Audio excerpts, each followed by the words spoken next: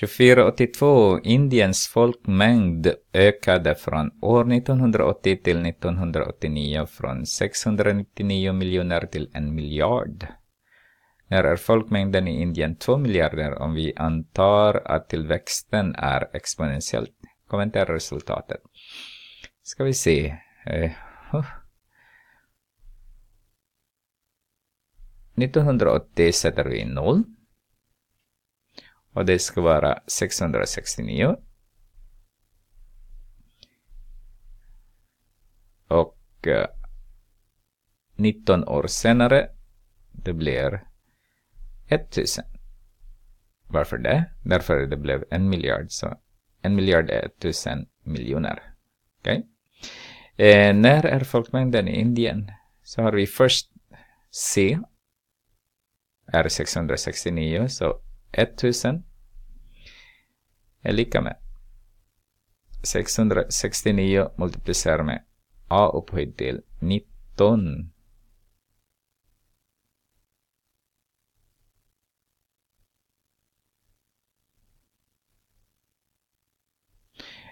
Och sen dividerar vi det med 669. 669, förlåt det, jag läste någon meddelande. A upphöjt till 19 är 1000 dividerar med 669. Den här blir 1. Där vi 1 dividerar med 19 som exponent.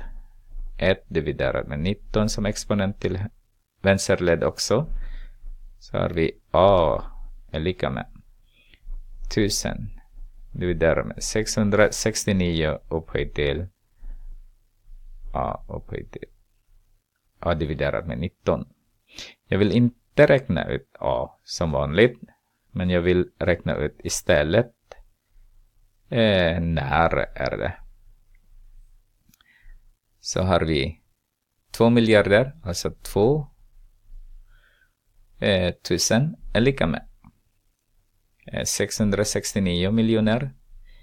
Det blir med A som är 1000 dividerat med 669 upphöjt till 1 dividerat med 19. Och hela den där är upphöjt till x. Så om vi dividerar båda led med 669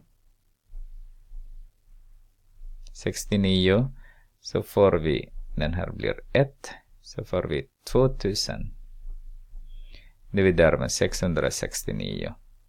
Och då har vi 1000 dividerat, ni kan förenkla om ni vill, men just nu jag vill inte förenkla.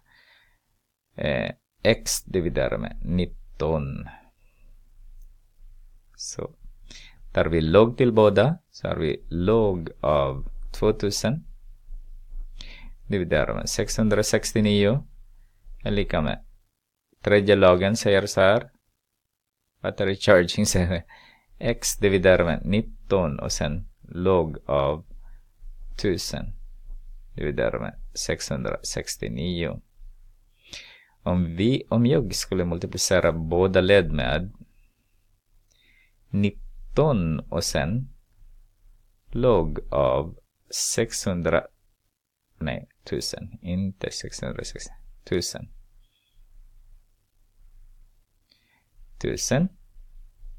dividerat med 669. Varför kommer det här hela tiden? Det är tråkigt. Så att den här blir 1, den där, och den här också blir 1. Så har vi x, om jag byter platsen då, så har vi 19 multiplicerar med log av 2000 dividerat med 669 dividerat med log av 1000 dividerat med 669. Så vi kan använda vår miniräknare för att räkna den. Så här ser det ut. Så vi kollar.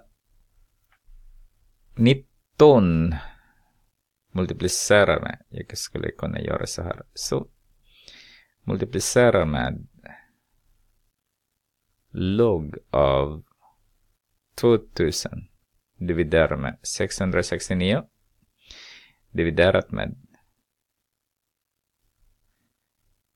log av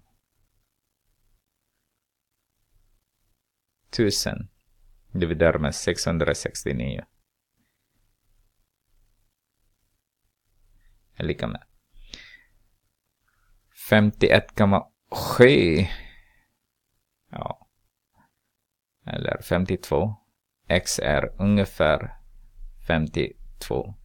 Så om vi räknar nu, om vi räknar här nu då, från 1980 plus 52 så blir det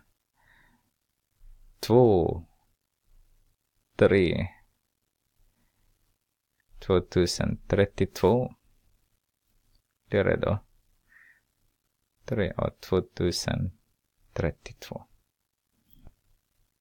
Och om ni ser nu 2032, det är lång tid från 1980.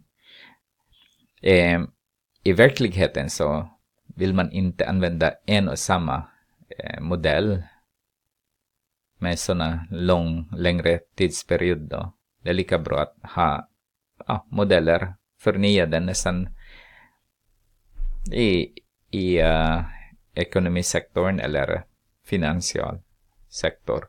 De använder nästan varje dag, så kanske det inte så mycket med folkmängden, men jag skulle kunna säga att det tar inte. Jag skulle inte hålla i den här modellen i 52 år i alla fall. Lite mindre i alla fall. Efter 2 år eller efter 5 år.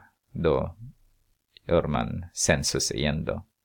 I Filippinerna det varje 10 år så gör de census. Så blir det inte 52 år.